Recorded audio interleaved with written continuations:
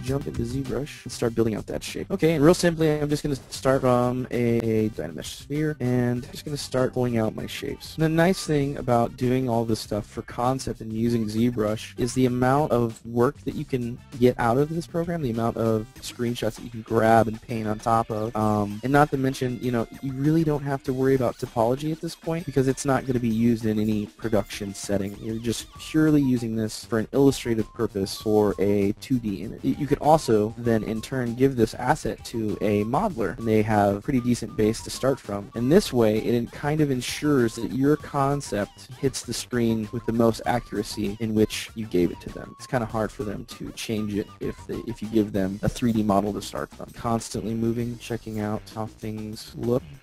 Mesh that. So turn on project because all the details that I want to be shown on the mesh, I want it to keep every time I do a mesh. Okay, so let's take a look back at our concept here. Alright.